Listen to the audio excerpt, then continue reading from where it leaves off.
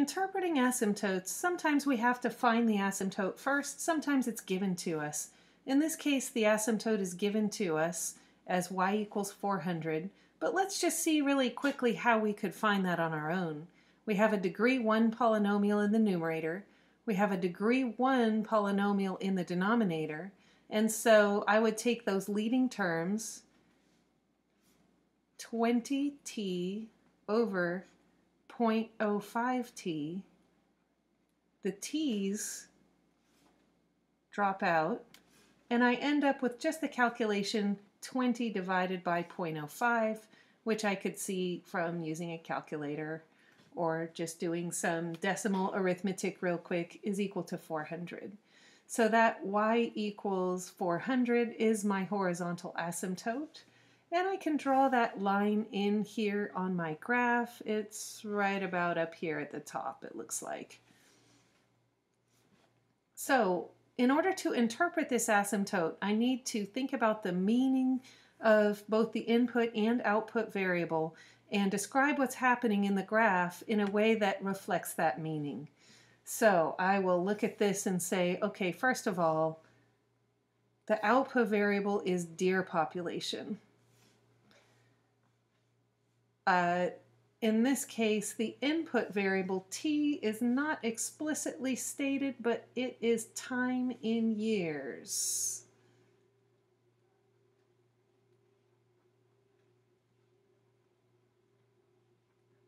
This population is a function of time.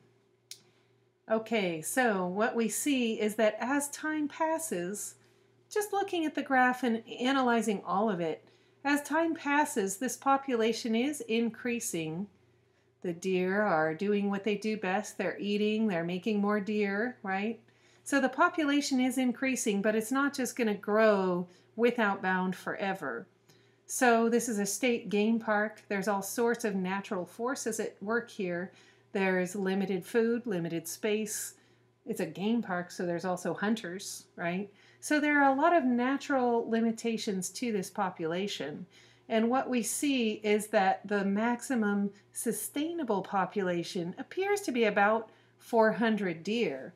And that as time increases, the population approaches that number 400. So there's a few different ways that we could state this. I'm going to try just a few of those. So one interpretation would be just a straightforward description of what's happening in this graph. As time passes, right, more and more time passes, the deer population approaches 400 deer. So that's one possible interpretation. Another interpretation that gets a little bit more into why we would have a horizontal asymptote here would be to look at, why is this occurring? Maybe just because of our limited resources, limited space, limited food, etc., we have a maximum sustainable population of deer. When we get much below that, we'll find that there's not a lot of competition for food, and so the deer population will tend to increase. If we get a little bit above that, then we find that there is a lot of competition for food. Maybe some deer are malnourished and they're not thriving, they're not surviving, they're not creating more offspring, and so the population tends to decrease again to approach this 400. So that 400 seems to be a sustainable number if it's the horizontal asymptote and the value that the function approaches as time increases. Vertical asymptotes tend to be a little bit more difficult to interpret than horizontal asymptotes. Let's take a look at this cost-benefit model, where the input variable in this case is the percent of smokestack pollutants that can be removed by cleaning, and the output variable is the cost of removing that percent. So first of all, we are told that this has a vertical asymptote at p equals 100, but we can verify that. Just looking at this denominator, we can see there are no common factors, so 100 minus p we would set equal to 0 in order to find that vertical asymptote.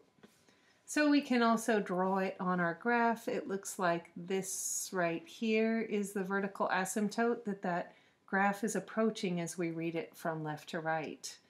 So what this means is that as we try to approach 100% in P, right, we'll just sort of write out the less enlightened version of this interpretation first, and then think about what it's telling us. As P approaches 100%,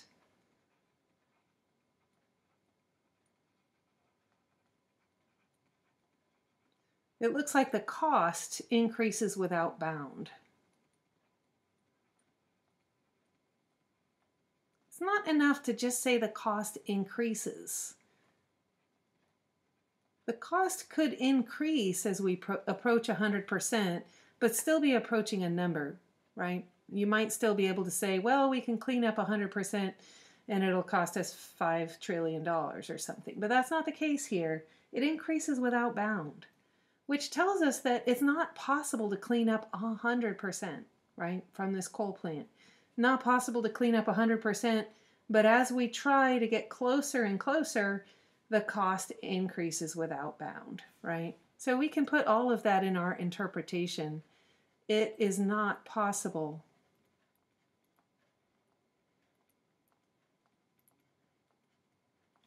to clean 100% of the pollutants.